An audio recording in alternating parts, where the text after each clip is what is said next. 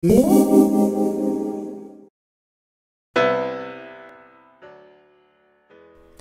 back to FastGadgets. So today I want to talk about installing the Bash shell, the Ubuntu Bash shell, as some of you like to say, into Windows 10. And it's really not that difficult. There's only about 3 things that you do need to do in order to get it working correctly, but it is really useful if you don't have time to go into Linux or run a virtual machine and you just need a Bash shell. It's been very useful for me in lecturing, so I use it quite frequently if I'm in Windows, and it's just something that is really nice to have as a feature. So to get us started, I'm going to go into Settings and Update and Security,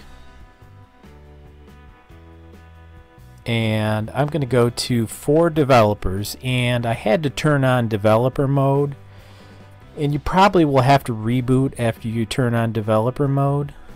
And then the second thing you do is go into Programs, and you want to go to Turn Windows Features On or Off,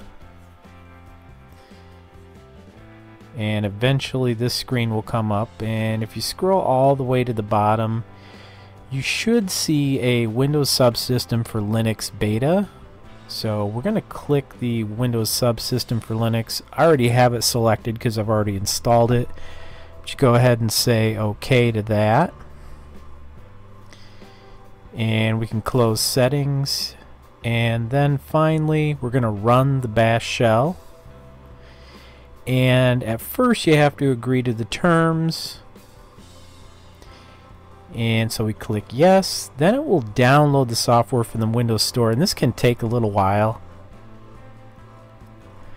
Once it's all done downloading, the first thing you're going to have to do is create a new user. So in just a few seconds here, it's going to prompt us to create a user. And it does not have to be the same as your Windows login. It can be any username you want to create. And you put in a password.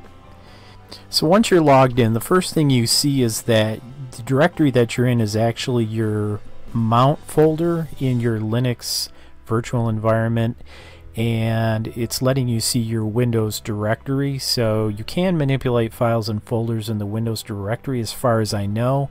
I haven't done a whole bunch with it just yet, so do be careful. CD to tilde, of course, will take you to your home directory, and for the most part the file structure is exactly the same as it is with any Linux system, or I should say specifically with the Ubuntu Linux system. So overall, pretty easy to set up, great tool to have, and I personally have found it very useful for me when I'm working with students. So hopefully you found this video useful. If so, let me know. Like and subscribe, drop me a comment if you will, and if you didn't like it, well, you can drop me a comment for that too. And I'll see you next time on FastGadgets.